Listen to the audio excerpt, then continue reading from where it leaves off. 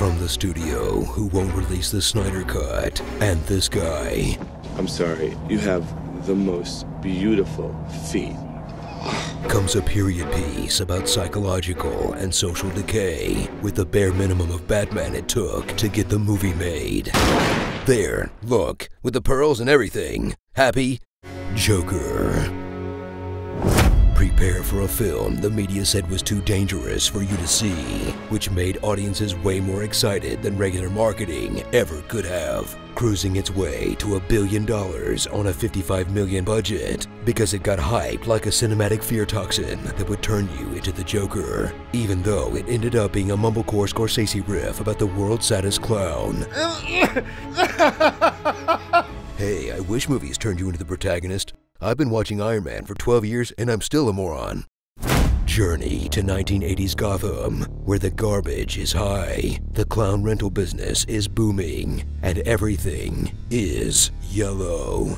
From this urban squalor, a Joker will rise in Arthur Fleck, and if Marvel is known for making their heroes get ripped, DC will one-up them by making their star get ribs. He's a loner who deserves all your sympathy for being poor and mentally ill, but earns all of your contempt for being a viral video star and wannabe comedian. He's got the faded hoodie and everything. Dude looks like he's about to ask you to do his podcast. Go back to the open mic, you piece of shit. Boo! Some Jokers are in it for the ego. Some just want to watch the world burn. Now, this version is here to teach you a lesson. You should show more compassion for the mentally ill, or they'll snap and kill you. Hey, wait a minute. But this Joker has a few unique tricks up his sleeve, like the superhuman capacity to, bathe the elderly. What's up? Sleep in a refrigerator. And instead of writing damaged on his forehead, just damage his forehead. Yikes, you better fight Batman quick, before he turns 12 and overpowers him. Come on, he's got wings, can't do nothing. Experience a film with one of the all-time great Joaquin Phoenix gangly loner performances, and one of the, let's say, third most uncomfortable Joaquin Phoenix interviews. We're having fun. That's We're fun? having fun. Just relax, Okay. seriously. Do I have a large frog in my hair? No. Something's crawling out of my scalp. That shows off one of the greatest actors of our generation's incredible range, from laughing normally to laughing because of a medical condition.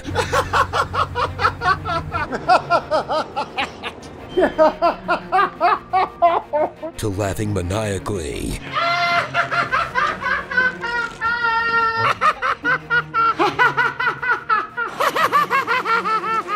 To cry laughing. To every laugh in between. You know, you'd think a film that was 70% laughing and dancing would be more upbeat, but the other 30% is getting the crap kicked out of him.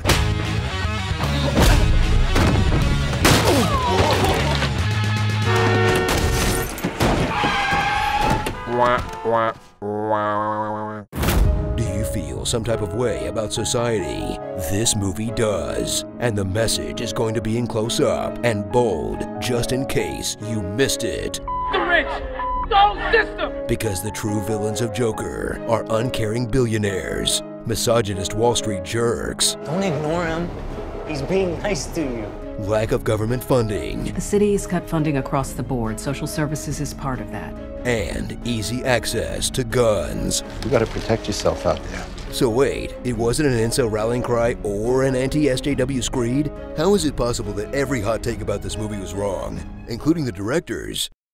So enjoy a Joker movie that's such a thoughtful, challenging comic book movie. It almost qualifies as a movie with a take on the iconic character that perfectly fits our current day and age, that isn't fun like the 60s, innocent like the 80s, grim like the 2000s, or embarrassing like the 2010s, but exists less as a story than a piece of content to hysterically react to, then immediately forget until the next outrage comes along. Everybody just yells and screams at each other. I'm so sick of this society.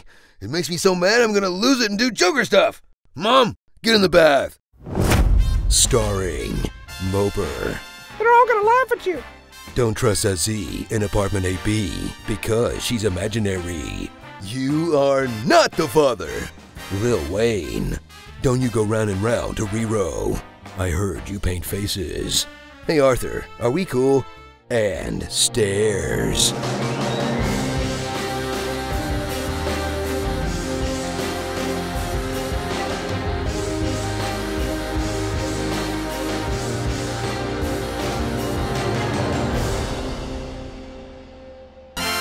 Dance Dance Revolution. Me here at last on the ground, and you in midair. These finance guys know all the words to send in the clowns. A lot of late night Sondheim sessions with the boys. When you give me my Oscar, can you introduce me as Joker? Let me see you shake your tail feather. Jack Skellington eating Jell-O would technically be cannibalism. This ish just got real. Juicy Petunia.